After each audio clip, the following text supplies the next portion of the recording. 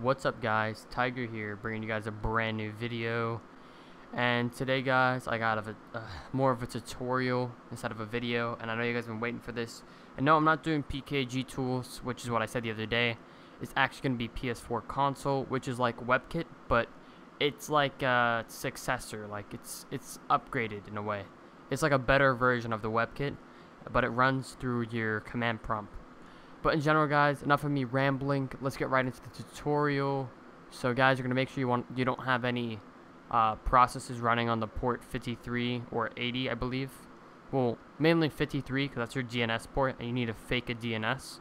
So you're going to download this folder right here in the download description, and then once you have this, you want to come to dns.conf, conf, and open it in Notepad++, and then you want to take this, it should say 0.0.10, and you want to replace it with your internal IP, which you could find with ipconfig.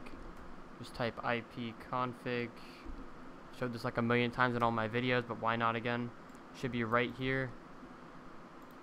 And once you have that set up, you just want to save it, and then simply come over to this right here and click Control and then Shift, right click, open command window, and then you just want to type, just as I type, fake dns.py-c, and then you want to put dns.conf. Okay, there we go. And now it says it's running, right? Parse rules, whatever that says. You could just minimize that, and then you just want to click Control Shift, right click, and I mean, you could start it here, and it's going to tell you to wait for the crash in the WebKit. And I'll see you guys on the PS4, which is where we're going to show how this actually works, alright? So, yeah. Alright guys, and now that we're over at the PS4, we just need to put on one setting, and I don't know if this is required, but it works for me whenever I do this. Just come over to network, go to setup internet connection. Yeah, but basically you want to set up the internet connection, and then you want to change your DNS to your internal IP, and I can't show it to you like this, but it's pretty self-explanatory guys.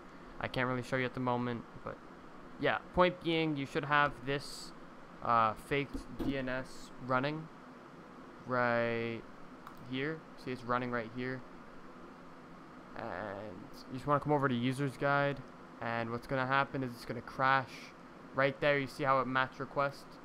Just want to click OK, and then you want to come over to here, click enter on PS4 console. Oh yeah, we might have to rerun it, but basically you just want to run it, and upon that screen it's going to say that random thing, and right here you see this right here, that means it's running guys. And you could just type in something like ls, lists all the directories, and it's very buggy, don't get me wrong guys, but remember, this still is in development, and this is a lot of work that they put into this. And I just want to give a lot of credit to Spectre, VulturaAid for putting all this stuff up, and CTER, just all the devs in general. But in general, I just want to give a lot of credit to VulturaAid right now. I'm sorry if I sound like a little bitch ass right now, but on some serious shit, my arm still is pretty numb. Maybe it's just me, but the HPV vaccination hurts like hell, so sorry guys. In general, to sum it up guys, leave a like if you enjoyed this tutorial, show some support to the devs.